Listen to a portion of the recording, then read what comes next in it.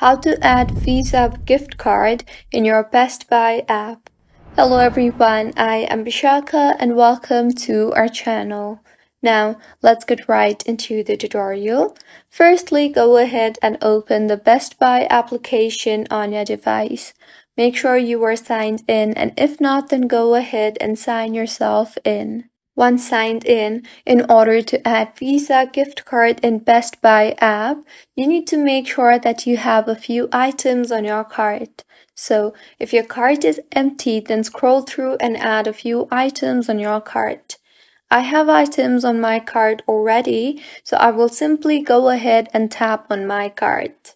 Now, make the necessary changes on your cart if required, and further, tap on the checkout button. In the interface that you will then be led to, you will be asked to fill in your payment information. That includes your billing address and contact information.